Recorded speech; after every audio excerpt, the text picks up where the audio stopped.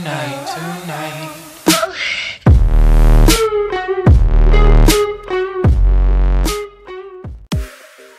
What's going on, guys? So today I've got a god mode glitch it's going to do on Coastline.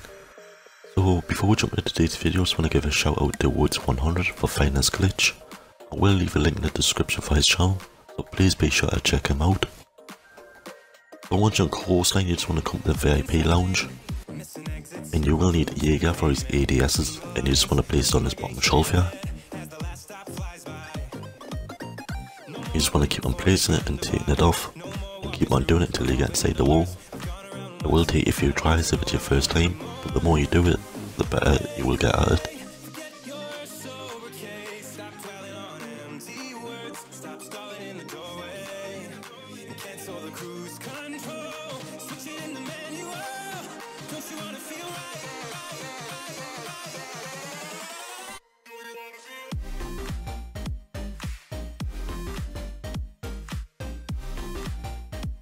See, now I'm inside the wall here, but I'm not in the right place. I'm supposed to be in this wall behind the TV here, but you can't get in inside the wall as well here, but you can't shoot out.